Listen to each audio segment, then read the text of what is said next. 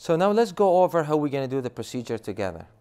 There are obviously multiple additions, multiple equipments, different varieties of co-pilots, guides.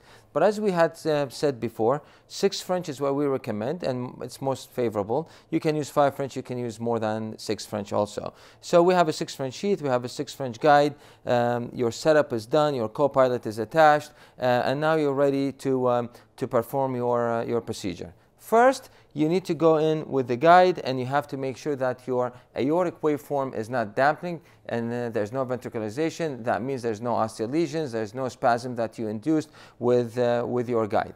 Once that's done, it's now probably a good time to give nitroglycerin before we introduce our wire. So I want to do a microvascular dysfunction testing now. I'm just demonstrating using pressure wire X. No acetylcholine for this demonstration. So I'm ready, guide is in, my pressure waveform is what I like it to be. I'm now ready. I give some nitro, flush it, relieve some of the epicardial spasm if there's any, and now I'm ready to introduce my wire.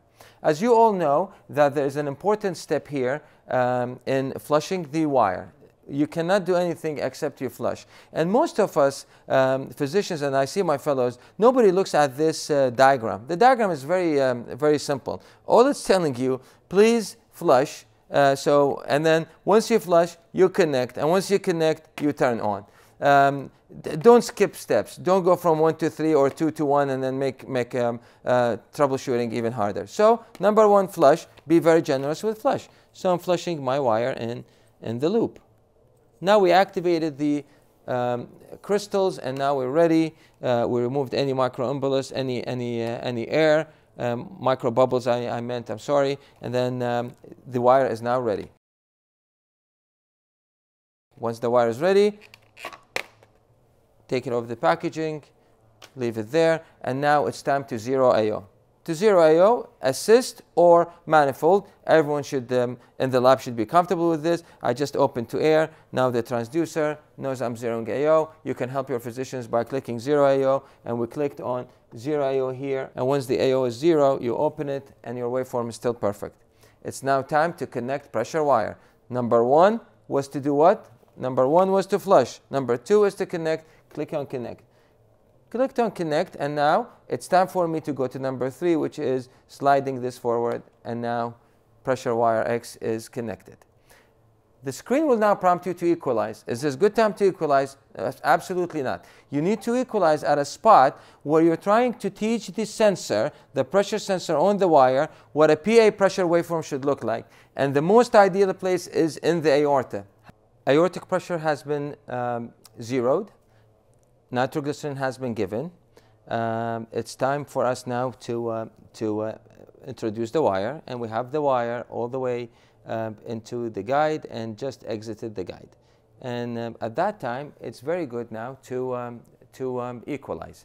With equalization, as a reminder, make sure there is nothing, no contrast in the guide. And also, if you use the wire introducer and a torquer to go in with the wire, it's now a good time to bring back your torquer back and bring your introducer also out, because wire introducer through the co-pilot drops the PA by 3 to 4 points because they are connecting to the atmospheric pressure. So it tends to bring the aortic pressure down. For that reason, I took my introducer out, my torquer is all the way back, tightened my co-pilot, and now I'm ready to equalize. And it's a simple press of a button. So now we're going to equalize to make sure that the wire knows that this is how the PA pressure waveform will look like. And the way we equalize, I go to FFR, PD over PA, and the PD over PA should be 1.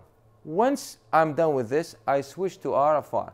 And when I go to RFR, you will see that the monitor is changing, the screen is changing until you build back up to 1.0.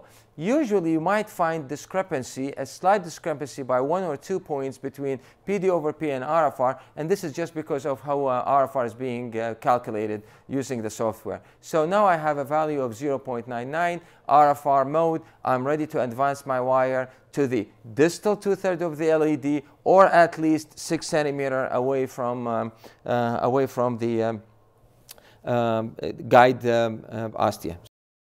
And I get asked all the time, do you need assist? Do you need a power injector? Or you have to switch into manifold? Can I do it with manifold? Of course you can. And it's probably in many institutions, manifold it's easier because they'll give you a long set of stopcocks. So you don't need to add much to it. You just need your 3cc syringe to be attached to one of the stopcocks. Open, inject, close, and you're back to normal. You don't need to flush, you don't need to do anything. So manifold is doable. Power injectors are doable, or assist, but do you need to recommend to your physicians, because you're doing microvascular, you need to switch your practice? You absolutely don't have to, and I'll demonstrate to you how it could be done.